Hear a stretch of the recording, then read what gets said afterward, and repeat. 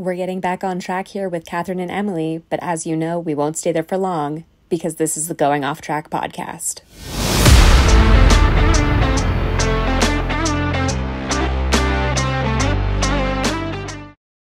Hello, and welcome back to the Going Off Track podcast. I'm Catherine, that's Emily, and we are both, full warning, exhausted. It's been a really long week. Yeah. To say the least. And weekend, and I'm hot. It's hot here. I'm ready for winter. Yes. And I am just, the weather here is weird, and I'm just always cold in my apartment, and I'm usually just sitting under a blanket or wearing my comfy. But yeah, I've also been working a lot of high school basketball this week, and that just means standing in a very cold room, yelling numbers at somebody who enters it into a computer. So it's been a lot. And the fact that I still have a voice is shocking to me. You know, I'm like uncomfortable when I'm not wearing my hoodie or my big like crew neck sweatshirts. Like I'm in a crop t-shirt because I'm so hot right now. My AC is not working, so go team. Yeah, we can't have not AC working in Arizona. I mean, this time of year it's okay, and sometimes I'll get texts from my building being like, AC is unavailable, and I'm like, okay, but it's 40 degrees out, so I don't need it. Yeah, I mean, honestly, it's not even that. It's like 83, 84 degrees, but still it's just like an oven in my room. So yeah, you also have humidity down there. We do have humidity. That is very, very true. Yeah. Well, I'm very excited for this episode. Let's talk F1 Academy. Yes. Finally. They're back. They finally it's here. Are back. They are 1 week off. They don't have they don't have 24 races like F1 does. They have a shorter schedule, but all of their races do fall on F1 race weekends this year, different from last year. So their round 1 is in Saudi Arabia this weekend, along with F1. So because they're starting their season, we thought we would do a season preview or kind of just a recap on all of the new changes, finally all the drivers with seats, and some of the new sponsors to the grid this year. So Catherine, I know you've been watching the changes a lot. We did do some recap of the changes going into this season, but there's also been some more since we did our last F1 Academy podcast. So what are like kind of the big ones that you think we need to highlight or that you want to highlight? I think the biggest one is that the weekend format is going to change. Last season, there were 3 races, 2 30-minute races and a 20-minute sprint. The sprint race has been eliminated. Formula One, take note. What? Wait, I'm sorry. They eliminated sprints? Why is this such a novel idea in F1 Academy? Why can't we do this in F1? I know, right? So it's now down to 2 races each weekend. There's a little like discrepancy in what I'm finding of information on what the weekend format is actually going to look like this year. They've said in press releases that there will be 2 free practice sessions, qualifying session to set the grid for race 1 and then race 2. Right now, looking at the schedule on the F1 Academy website, there's only 1 practice session ahead of quali on Thursday. So very curious to see what that actually means. For what we're actually going to see in the schedule. I'm sure once the race weekends actually start happening, we'll get a lot clearer of a picture. But they're gonna go. So then with that change and everything, is this because I know like the scoring was different for all the racing? Is the scoring system the same, or have they decided to change that? The scoring system is basically the same. And they're using the same scoring system that we use in F1. So 25 points for a win on down to P10. The only difference is you get 2 points for pole position, but they also have the same rules for if you're outside of the top 10, you won't get your fastest lap point, but you will get that point if you are in the top 10. Interesting. Yeah. Interesting. So I'm really curious to see what the weekend's actually going to look like because, there's so many, different things that we've been hearing. So who knows what's actually real. Yeah. And the racing, if I remember correctly, there's something with super license points, right? Or is that change? Okay. Yeah. So as we know in the feeder series for, F3, F2, based on your wins, you get a super license point, and you need a certain number of super license points to be able to drive in F1 and then also into the other feeder series. So for the F1 Academy new this year, the top 5 classified drivers in the final season standings will also get super license points toward being able to progress through the categories. So the winner is going to get 10 points. P2 will get 7, P3 will get 5, P4 will get 3, and then P5 will get 1. So that's one of the like, I think the strongest indicators that they're serious about moving women up through the series, because 10 super license points is no small amount. No. And that's at the end of the season, right? The top 5 at the end of the season. Correct. So once once all race weekends are done, whoever is the F1 Academy champion will get those 10 points. Gotcha. Yeah. And if I remember correctly, seeing this on socials, they're doing something with like local drivers this year. Is that right? Yeah, so I think this is really interesting. So as we know, we have 15 drivers in the F1 Academy, but the F1 Academy is obviously really passionate about highlighting local racers and giving, as many women as possible the opportunity to drive in a single-seater car. So what they're doing this year is they're IDing local racers to give wildcard entries to the races. So all 5 teams have 3 drivers, but one team will have 4 drivers, and that's Prema Racing. They're the defending champions. They will have that wild card racer driving for that team on that weekend, which I think is kind of interesting. That is. I just find it interesting that they're giving the 4th driver to the defending champions. Yeah, I mean, I don't know what it means for point scoring and if that happens, local driver comes in and just kills the weekend and wins everything. Like, do those points all go to Prema, or how does the scoring work with the wild card? That's a great question that they have not answered yet. So we'll see. Answers. we want to know things, F1 Academy. Tell us all the things. But yeah, I think it's great to be able to highlight, local racers, local talent, especially because, there's so much of motor racing that's really hard to move up through the categories, because you have to, have a lot of money, be lucky with sponsors, or be willing to move to Europe. Is basically those are kind of the 3 best ways to get into the sport. And in certain places you don't have that same opportunity. So this is a really great way to highlight other, racers around the world. And who's to say one of these wildcard entries couldn't go into the F1 Academy in a year in future season. Exactly.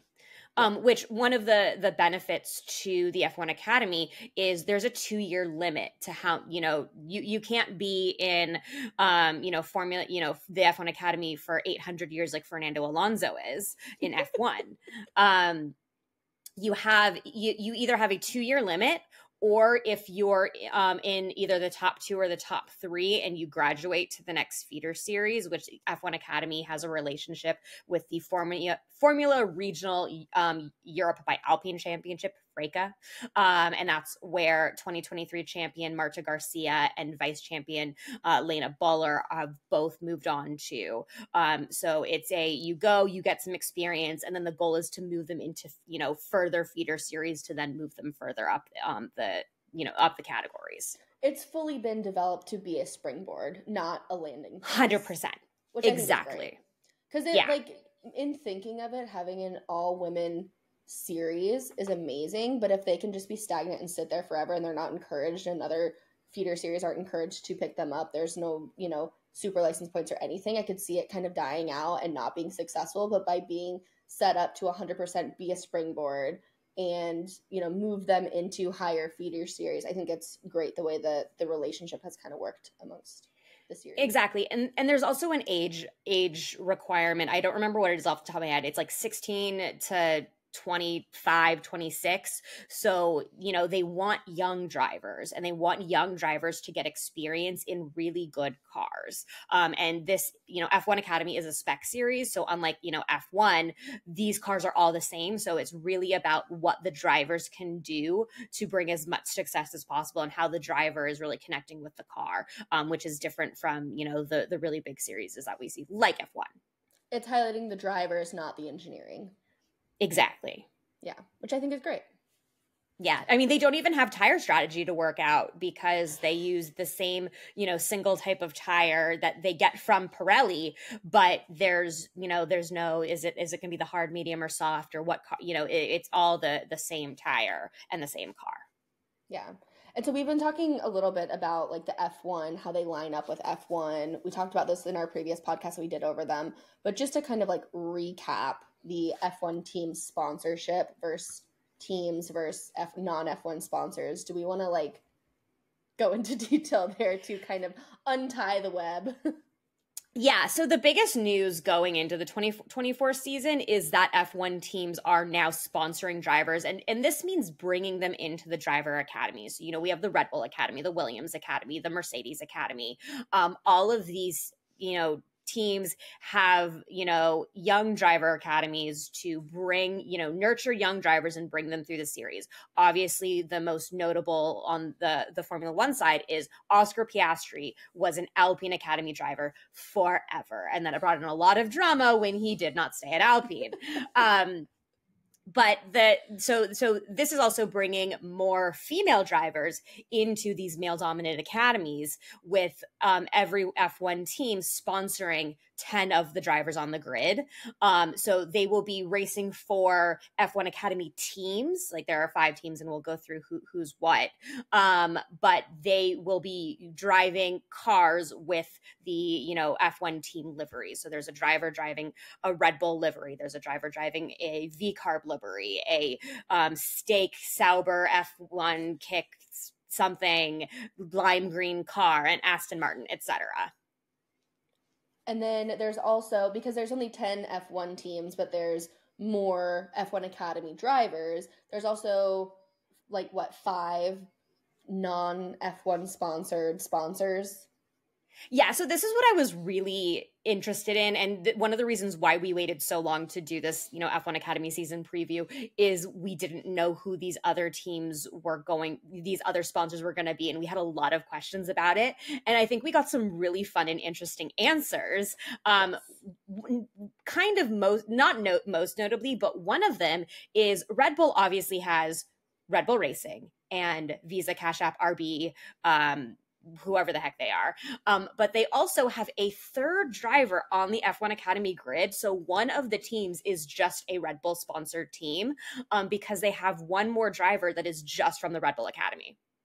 That's really cool. I like that. Yeah.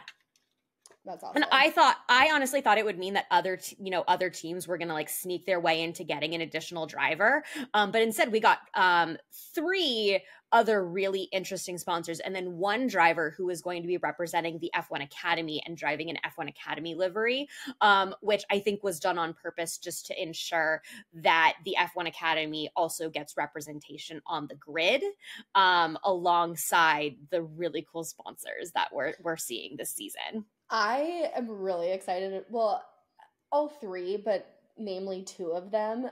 Yeah. So the 3 additional non-F1 sponsors are Charlotte Tilbury, Puma, and Tommy Hilfiger. Yeah. We talked about the Charlotte Tilbury livery on our Live Laugh Livery podcast a little bit, just because it's so different. Yeah. But the Tommy Hilfiger one just dropped like last week, and I am obsessed. It is so cool. It's 100% because of Susie Wolf's ties to Mercedes and ties to Tommy Hilfiger. But it works. But it works, and it's so cool. They're already kind of tied into the F1 world through Mercedes F1 team, and I love these 2. I love the Charlotte Tilbury sponsor. It's the first female-founded company to sponsor a car, which is really, really cool. Sponsor a team, which I'm obsessed with. I love their livery. I love how they're just sticking true to their brand. And I'm also excited for Puma as well. Puma is very, has a lot of ties to F1 in general. So them coming into the F1 Academy and supporting it as a sponsor, I think makes a lot of sense and is a really cool partnership as well.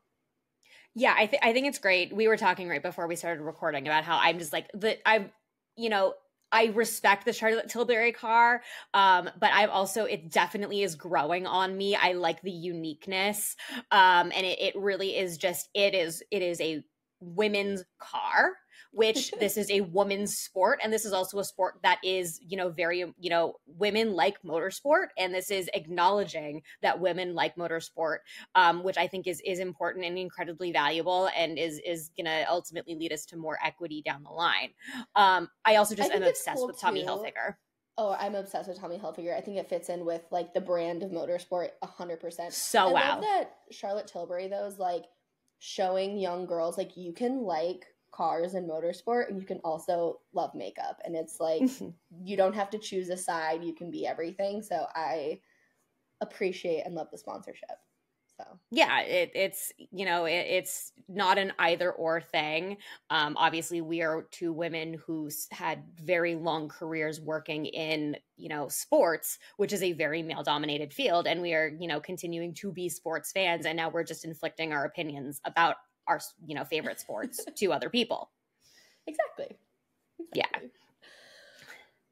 Well, I'm very excited to see the new liveries on the track this weekend and see everything. So now that we've kind of talked sponsorships, let's move into the actual teams, because again, like the sponsoring is one thing, the teams are another, and the drivers. So like Catherine said, there are 5 teams, each having 3 drivers, one having 4 because of the wild card.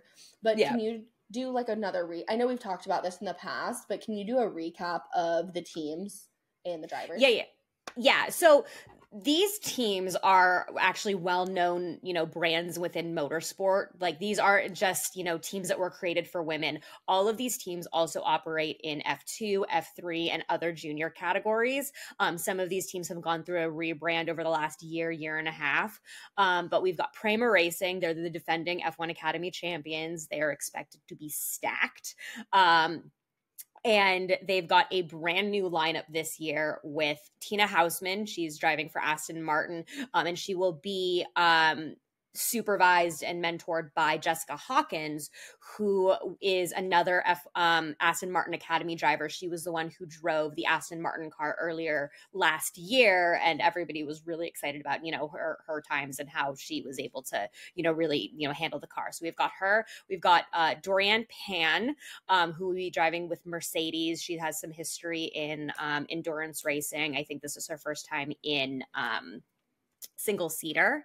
And then Maya Woog is a new member of the Ferrari Academy, and so she will also be, high expectations with the Tifosi. Oh, good Lord. Hope she learns how to be her own strategist, even though there's not a lot of strategy. But well, fortunately, she's got the Prema strategist behind her. I know, I'm just kidding. So hopefully she'll be okay. But yeah, it's a very strong lineup, and it'll be interesting to see if they can repeat. Yeah, and this is also the team that will have that wild card. Correct. And we'll talk about the wild card entry once we get through all the team members. But the next team, and I have them in the order that they finished constructors wise last season. So finishing runner up in the championship last year was MP Motorsport. MP Motorsport is basically the Red Bull team this year, because they've got Emily, and not only is it the Red Bull team, but it is also the returning driver team, because they've got 3 returning drivers on the grid. So they've got Emily DeHuse, she's the Red Bull Academy driver. So the like generic Red Bull driver. And then we've got the sisters, Hamda and Amna Al-Qubaisi. Hamda Al-Qubaisi, she finished P3 in the 2023 championship. She's the highest returning driver in the standings. She is driving for Red Bull Racing. And then Amna Al-Qubaisi is driving for our friends at RB Carb. The JV RB team. the JV Red Bull team. So they're all part of the same academy, but it really didn't surprise me that Red Bull was going to target the Al-Qubaisi sisters, and B, that they were going to find, of all teams, find a way to sneak in a third driver. Yeah. It just makes sense. I mean, it makes sense too that they're just pretty much sponsoring a full team. Yeah, they're taking their investment seriously, which is also really great to see. Like that's what we want to have happen. The next team is Rodin Motorsport. They were formerly known as Rodin Carlin throughout the series. Carlin has since departed from the Rodin partnership. They've got Lola Lovenfoss in the Charlotte Tilbury car. So that's really fun. Love it. They've also got returning drivers, Abby Pulling and Jess Edgar. Abby Pulling is a longtime Alpine driver. She finished 5th in the championship last year. And Jess Edgar is going to be the driver who is representing the F1 Academy and driving the F1 Academy livery, which I was looking at on Instagram this morning. Is actually a pretty, like, it's a solid livery if you want to like compare them to the other cars. I mean, if we're going to have the bright green Sauber, like the purple in the F1 Academy livery is nice. So we've talked a little bit about some returning drivers. So this 2-year rule, these returning drivers this year will be bounced out at the end of the year then. Yes, they will have to find some way, some other, motorsport series to move on through. The F1 Academy is very serious about building really strong relationships with these other series, so we can see a lot of these drivers moving on. Last year, the, goal for the champion was that just the champion was going to move on to FRECA, and now it's the champion, the vice champion, and I think also maybe the third will have an opportunity this year. So I think it's really the top 3 kind of really know where they're going. And it's really going to be a question of, we have a lot of exiting drivers this year, and seeing where they end up as we move forward. Cool. Yeah. Team number 4 is ART Grand Prix.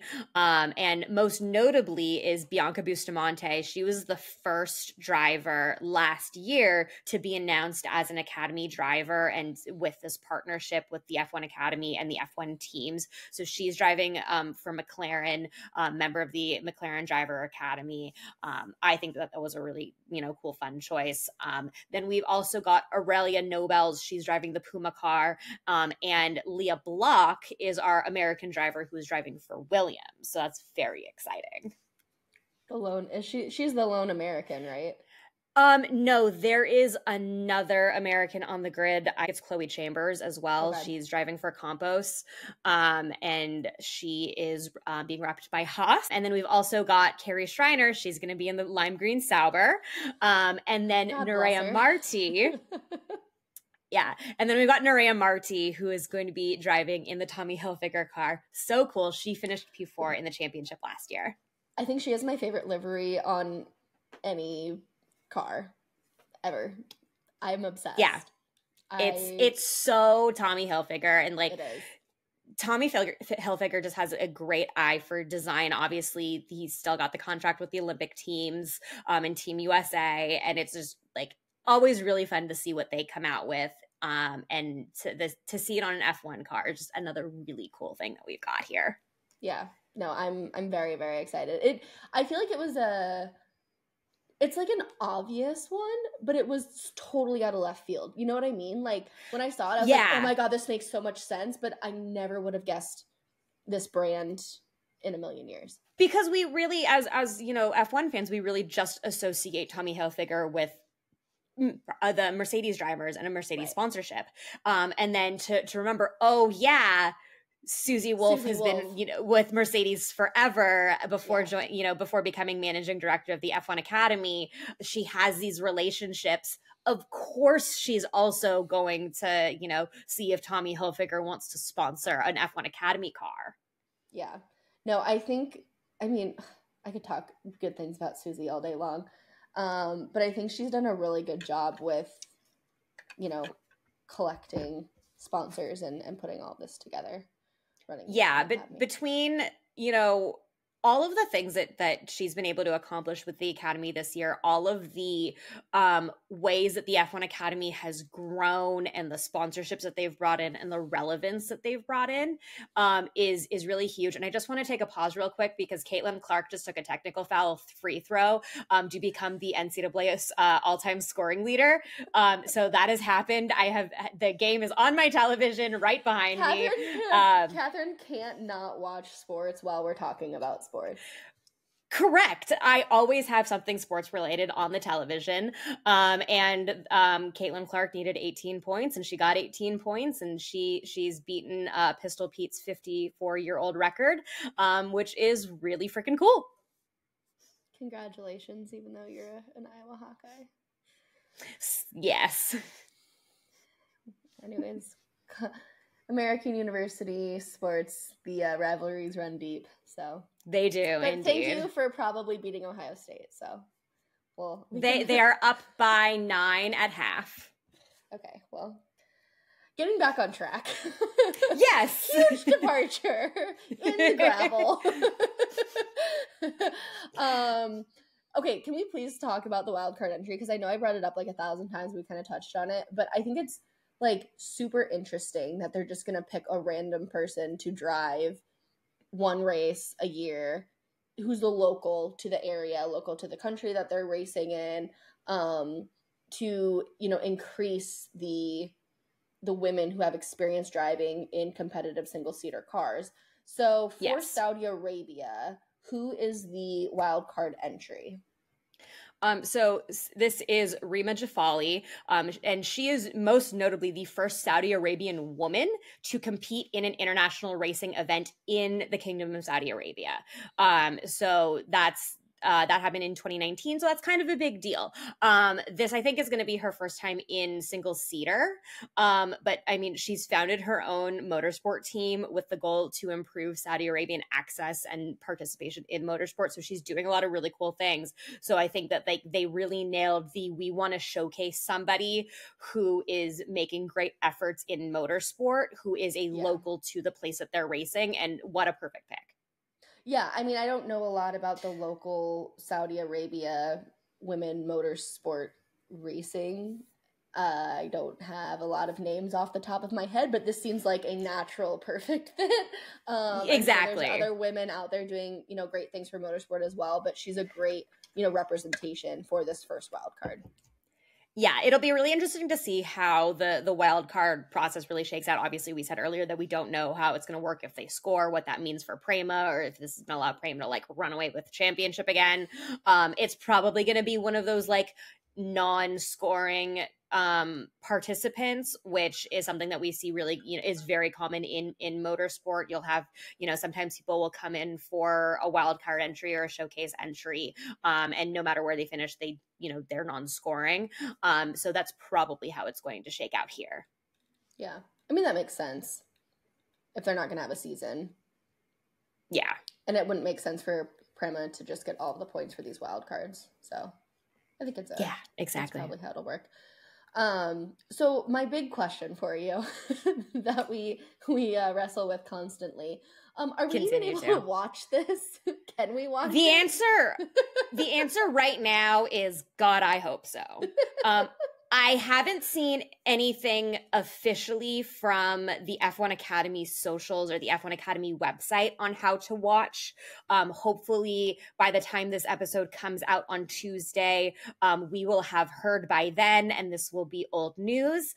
But it should be available on F1 TV, which means that I will be able to watch it on my handy-dandy iPad.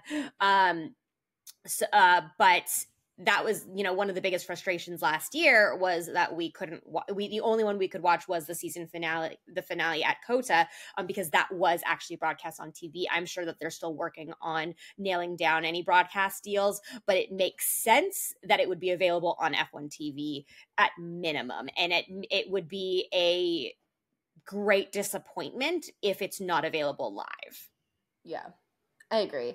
I think the access to the public is the big thing that they're missing the buy-in, because if we can't watch it and we can't support it, then it's really hard to be a fan of it and help it grow. So, and also with more eyes comes more sponsorship, comes more money, and that's how you become successful. So hopefully they will increase the access to watching it live, of course. We look forward to watching it and keeping track and keeping tabs this season. Like we said in the top of the episode, they are going to fall on F1 weekends. So we will be doing recaps on F1 Academy in our recap episodes so that we can all stay on top of the F1 Academy and their season and how it's progressing, even if we don't actually get to watch it. So we will provide you with the updates if you're not able to see it. So you're welcome. Yes. And also timing wise, time zones means I'll probably be watching a lot of replays, but it's okay.